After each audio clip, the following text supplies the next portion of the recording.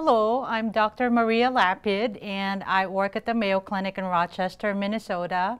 I'm a geriatric psychiatrist by training, and I have additional training in hospice and palliative medicine.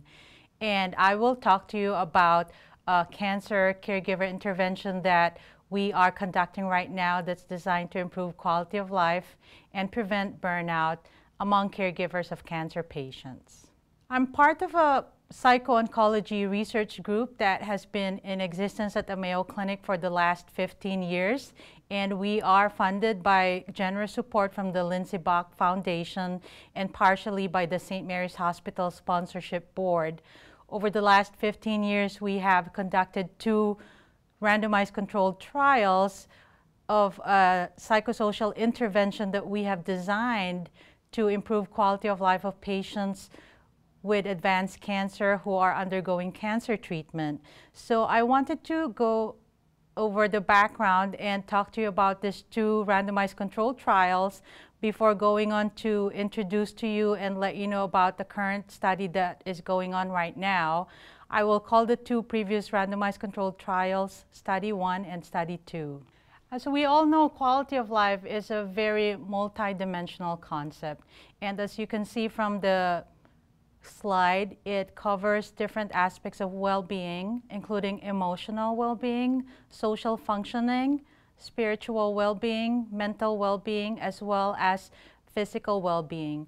These are the 5 major domains of quality of life that the psychosocial intervention we developed from the research group that we tested on cancer patients.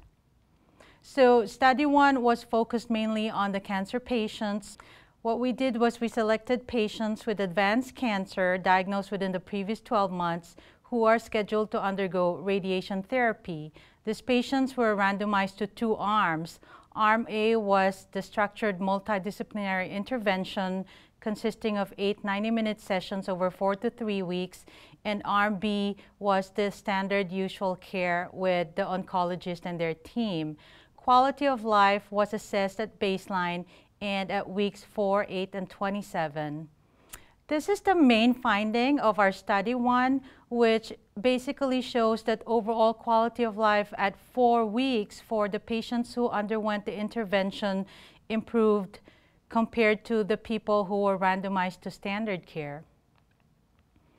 So after the Study 1 was completed, we found that multidisciplinary intervention improves the patient quality of life, which then led us to creating the Study 2, which is designed for the cancer patients, and this time including the caregivers.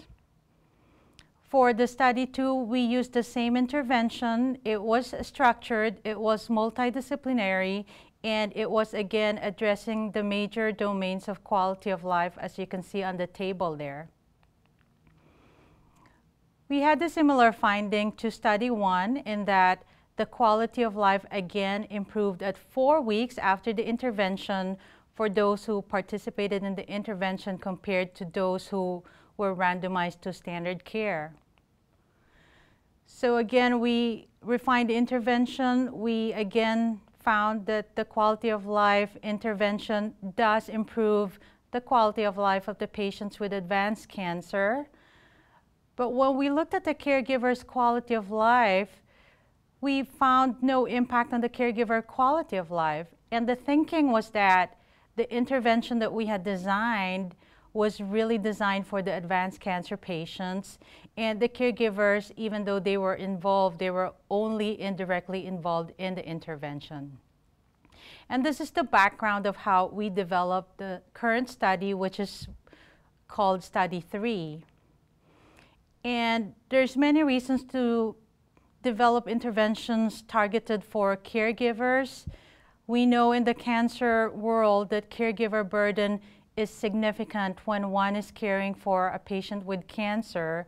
The importance of caregiver assessment has been underscored by research and best practices, and there's very strong evidence in the literature that interventions directly supporting caregivers do reduce psychological distress, improve coping, and improve their quality of life. So as we went on to develop our Study 3, this time designed for the caregivers of cancer patients, we had to do some preparation in terms of searching the literature, doing a systematic review to look at the evidence base and to look at everything that has been published on this topic.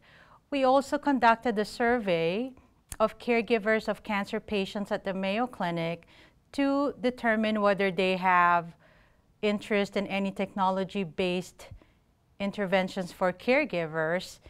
And our plan was to use the previously designed intervention that worked for the cancer patients, but this time design it for the caregivers and add an innovation that includes technology. And so this is an ongoing IRB-approved protocol within the Mayo Clinic Cancer Center, and we have divided it into 2 phases, phase 1 and phase 2, and it's designed for the cancer caregivers to improve their quality of life and prevent burnout. We tailored the previously designed psychosocial interventions, but this time we made sure it met the needs of the caregivers rather than the patients. The sessions are structured the same way as the sessions for the patients previously. So again, this is addressing the major domains of quality of life, namely the physical, the psychological, mental, spiritual, and emotional well-being. The same number of sessions are what we are using. We are offering 8 sessions, and a caregiver has to complete 6 out of the 8 sessions. We incorporated technology into our intervention in that the interventions are now conducted web-based and online, and the interventions are done via video conferencing technology. For us to be able to carry this out by video conferencing, we have collaborated and partnered with the Mayo Clinic Center for Innovation, who provides the technology and the support for the video conferencing. So we are actively conducting this study. We are currently in the phase 1 or pilot, and our objective for this pilot study is to really determine the feasibility and acceptability of a web-based and video-based intervention for cancer caregivers. Our thinking is that making it accessible, portable, and easy to use would address the barriers that caregivers have in terms of their limitations on their time because they are so busy taking care of their patients. This is the flyer that we have, and the only requirement that we require for the caregivers for them to be an adult, to be caring for an adult cancer patient, and for them to have internet access and willing to do the interventions on video conferencing.